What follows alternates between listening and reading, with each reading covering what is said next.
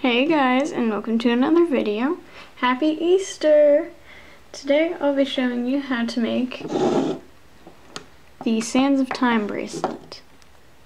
It's made on one loom, and it doesn't go all the way around on one loom, but it covers a little bit more than half your wrist. So yeah, let's get started. But first off, let's list the national days. First of all, it's obviously Easter, like I said earlier, today. And let me pull up my website. Today is also National Caramel Day, National Love Our Children Day, National Deep Dish Pizza Day, National Raisin and Spice Bar Day. So yeah, I like caramel. Caramel is good. Okay, let's get started. So the border band color I'm going to be using today is white, just like I did in the first bracelet that I just showed you. You're going to start off by making just a simple border. So you're going to go from the bottom middle peg, whoop-de-doo, out to the left. Let me put my hook aside. And then just go upward all the way on the left side, till like almost right before the end. Gotta grab a whole hunk of bands.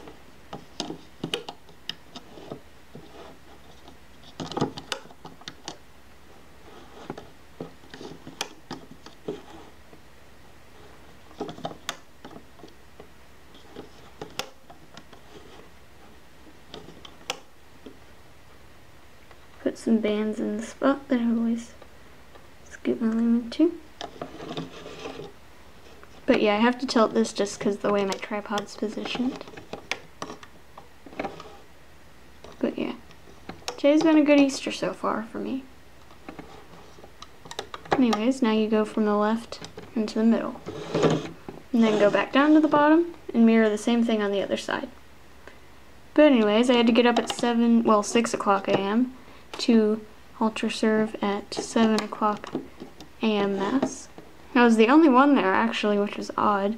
I mean, I guess they really needed servers, so apparently they sent out an email. And no one wants to get up at 6 a.m. to go to like 7 a.m. Mass, especially on Easter Sunday. But I was fine with it. I mean, I went to bed really late, but I honestly, wasn't really that tired, which is weird.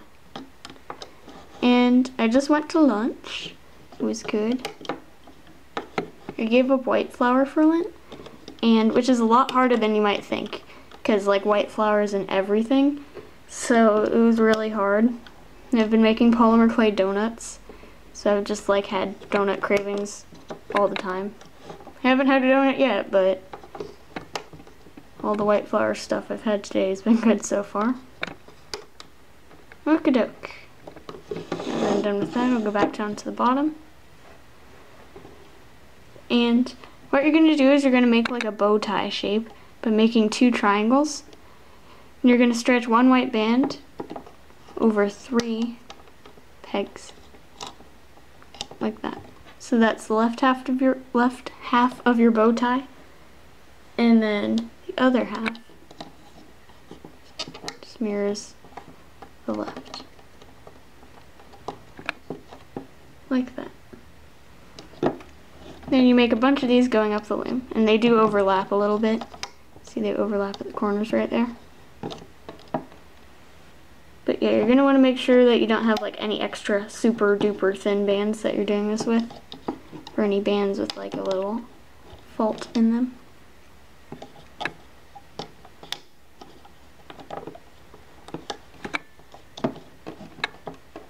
And then on the way home from brunch, there was like this squirrel that literally at the last minute just ran in front of my mom's car, and she was like, ah! And yeah, we didn't hit it, but it scared the stuffing out of us. It was just like, why? You're so dumb, you squirrel. It's like, what were you thinking? It's like, just went out at the last minute. We were like, okay, I'll just stand in front of the car right now. Whoop-de-doo. It's like someone could have done an edit of that squirrel and just put the "you mad" troll face over it, so it's just like, you mad, bro? It made me mad, bro. Squirrels. But whenever something like that happens, I'm just like, it's Darwinism at work. For you guys who don't know what Darwinism is, I just heard about it too, so. It's basically Darwin's theory of evolution and natural selection, which means that basically whatever species or animal or sometimes even person, they like die from, you know, doing something not very smart, like that squirrel just running right in front of my mom's car. So that way, the squirrel's genetics, if my mom had hit it, it probably will get hit though eventually, because come on, it's not very smart apparently.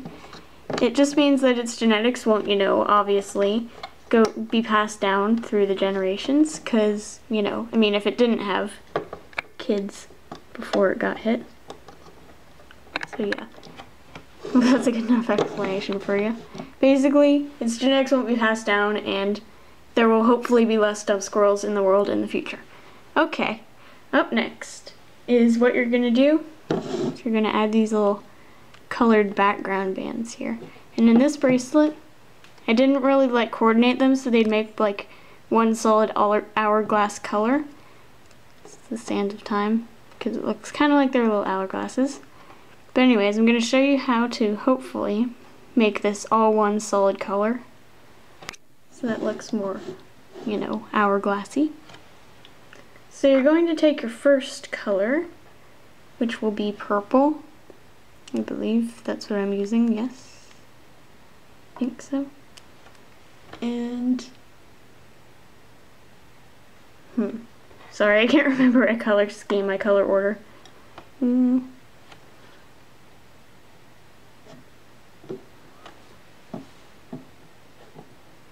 Purple, blue, green, blue, purple.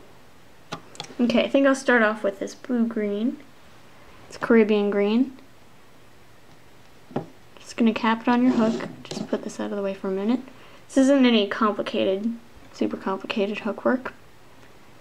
And then you just pull a band through it. Hold on to this. Put your cap band back on your hook. Take another band and pull it through just the cap band.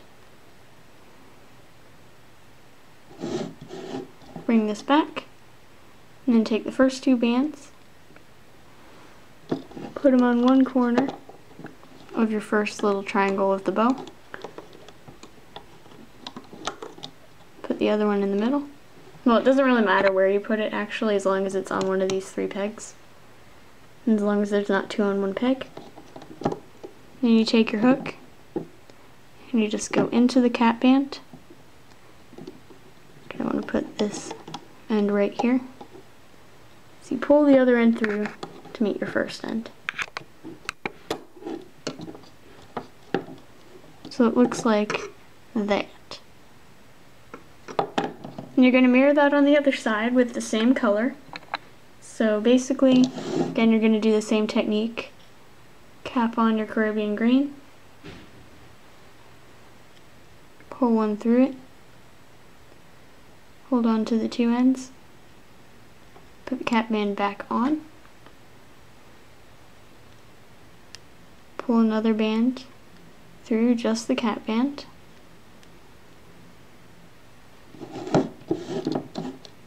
And then put the first 2 bands on one of these next 3 pegs, one of these pegs, basically any pegs that a whole triangle band is covering.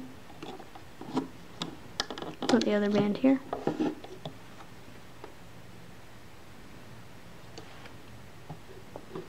And this side's different because, you know, I just loop it through a slightly different way, but with the same results. And there's your first little bow hourglass thing. And I'm going to do my next color, blue here, then purple, then blue, then green, and yeah, just continue through that. And I'm just going to do a weird color combo type deal, and yeah, I'll come back after I've finished doing each little bow thingy. Okie-doke. Done this all the way up the loom, and it should look something like this. Now you're going to flip your loom, add a cap band right at the end, and now you're going to start looping. So you're not really going to loop these little background colored bands at all. You're not going to even touch them really. You're just going to loop your white bands. So you're going to start off with these little bow bands in the middle. So you're going to take your hook, put it into the second middle peg, go underneath all the colored bands, grab the second to last white, and pull it to the left, and then you put it on the top peg and the bottom peg. Don't like stretch it a ton upward though, or else it'll break. Just be sure to stretch it as little as possible, just enough to get it there. Now you go underneath all these bands again, take the remaining white, and do the same thing. And then you just repeat that all the way up the loom. The blue came off, let me put it back on. There we go.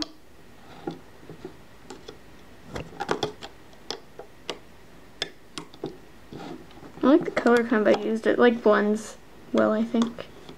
I used Caribbean green, glow in the dark blue, I think it's, I don't remember exactly what they called it, but it comes in its own pack. Then I used glow in the dark purple. And I also, in the middle part right here, I used like a glow in the dark green that came with the mixed pastel glow in the dark pack. Pastel jelly glow in the dark pack. But yeah. And I did do a weird color combo. I went like green, blue, purple, blue, green, yellow, green, green, blue, purple, blue, green. Just because there are like 11 little bow things, and I wanted there to be like a nice, even amount of colors and everything. I wanted it to even out well.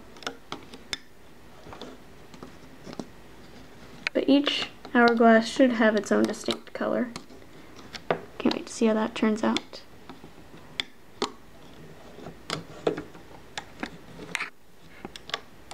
I noticed today that my nails match the malted milk balls that I got. I wonder if I already told you that in this video, but yeah, I really like malted milk balls. They're one of my favorite candies. It's just like chocolate and then crunch. I just love it when they mix in any random crunchy thing or something special in with chocolate, because it just makes it more fun and memorable. I also like dark chocolate, like pretty really dark chocolate, like 65 or 70% dark. My mom used to get like the 80 or 90% dark, and it's so bitter. I tried a piece and it's just like the most bitter thing ever. It's not even candy or chocolate or a treat at all, it's just bitter beaniness. Okey-doke, now that I'm finished with all that. Now you're just gonna loop your borders the normal way you would. So you go under your cap band, grab the second to last white. I'm gonna drop my C-clip, pull it to the left. Clip. Okie doke. Got so many bands on the floor. Anyways. And then you go underneath all these bands. Grab the bottom white, pull it up, and repeat this process. Make sure you get the very, very bottom white, because there's going to be a lot of white on here. Mostly because of these bow things. But generally the whites that you want to be looping up right now, they're a lot looser than the bow whites, because the bow whites are stretched more.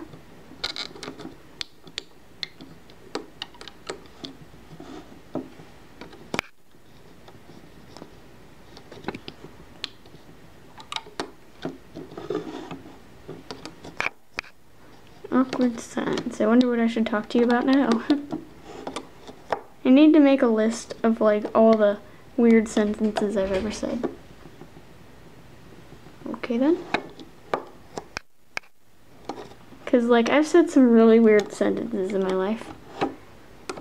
And I just want to remember all of them and look through them. Like if I ever put it in a time capsule and just be like, when did this come up in conversation? because like I just had the thought earlier today when I posted a picture of me holding a malted milk ball. Put it on Instagram wishing everyone a happy Easter. I was like, do I need to add a watermark? Nah. I was like, and then I thought of the thought, if this is a world where I have to watermark my pictures of me holding malted milk balls, then I don't like this world very much. Okay. Someone's having a door closing fest in my house. See, there's another sentence I should add to the book. Who's even doing that and why? Who's opening and closing my doors? My door wasn't opened or closed yet, but pretty sure it will be soon. Another odd thing that's been happening, well, not really that odd, just kind of funny at times, is there's a guy across the street who, like, some people, you know how, like, to pound their bass in their car, so it's just like just like the whole time, and you can even hear it outside of the car, and it's just like, how do you not have hearing damage? But anyways, he pounds his bass really loud, so it literally vibrates everything in my house. It's really funny, actually. Like, I can hear everything vibrating. I just hope his ears are okay.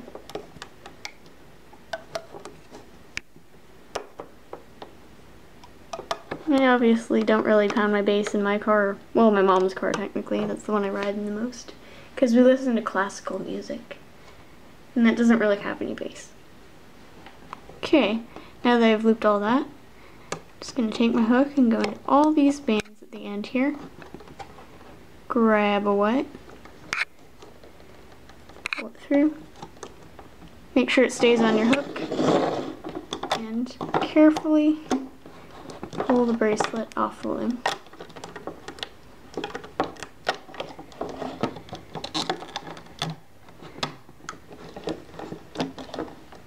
Might have to pull it off peg by peg like I'm doing. The middle pegs shouldn't really need much pulling or anything like that. Mostly the outside pegs.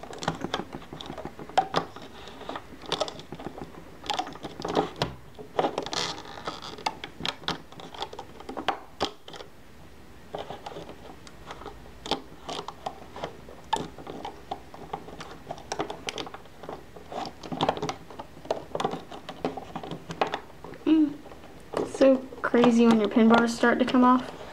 If your pin bars have ever come off like in the middle of a bracelet, that is like the most annoying and sad thing ever in the universe.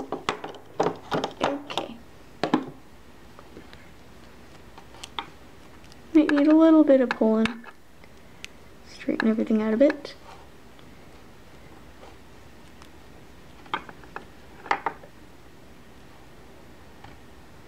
And there's your bracelet.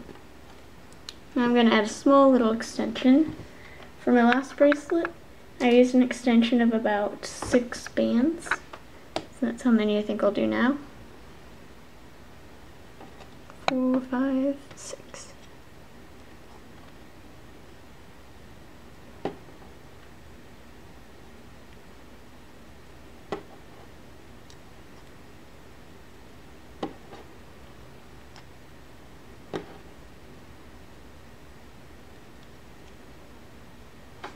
And take your clip, clip it,